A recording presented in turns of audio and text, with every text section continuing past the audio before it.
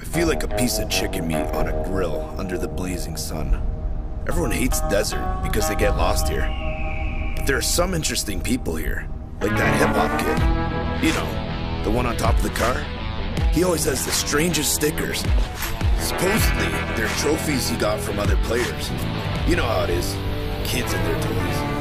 Oh, and that guy standing by the wall has a really good aim and is supposedly an assassin. Why is he dressed like that in this frackin' desert, though?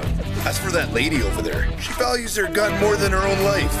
That's about the only thing you can trust around here. Me? Who am I? Ha! Everyone knows the lava barret. Shh! I think we have guests.